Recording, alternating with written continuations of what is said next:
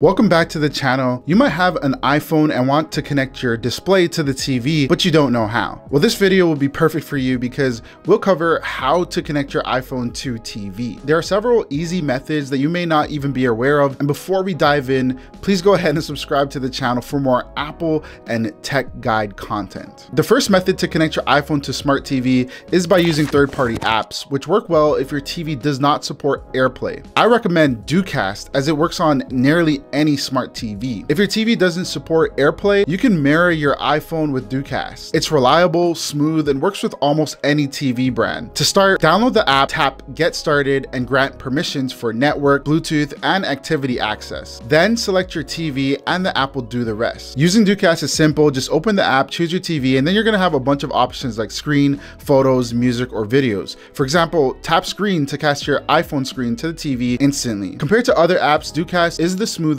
and easiest to use. The mirrored content looks just as good as AirPlay with no delay. If you don't have AirPlay, or even if you do, DoCast is an excellent alternative. Method 2 to connect iPhone to TV is by using a streaming app like YouTube or Netflix. This method is great for people who stream more than mirror their screen. For YouTube, open the app, sign in, and select the video that you want to stream. Tap the icon at the top. It kind of looks like Wi-Fi lines inside of a screen, and then you're going to choose your TV or streaming device. You want to ensure that your iPhone and the device are on the same Wi-Fi network, and you'll be streaming in seconds. The third method is AirPlay. AirPlay is the built-in solution for connecting iPhone to smart TV. No extra apps are needed, and the process is very smooth. However, not all TVs support AirPlay.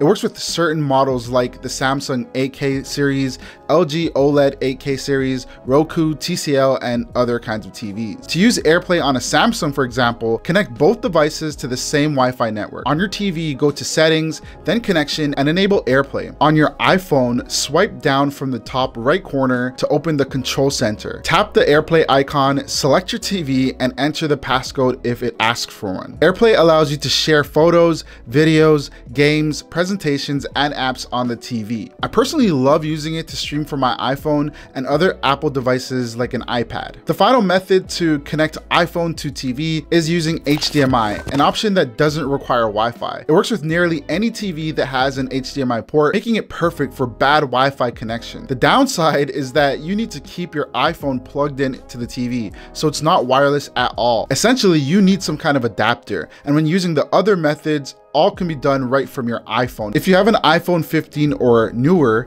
use a USB-C to HDMI adapter and an HDMI cable. For older iPhones, you need to use a Lightning to HDMI adapter. To set up, plug one end of the HDMI cable into your TV's HDMI port.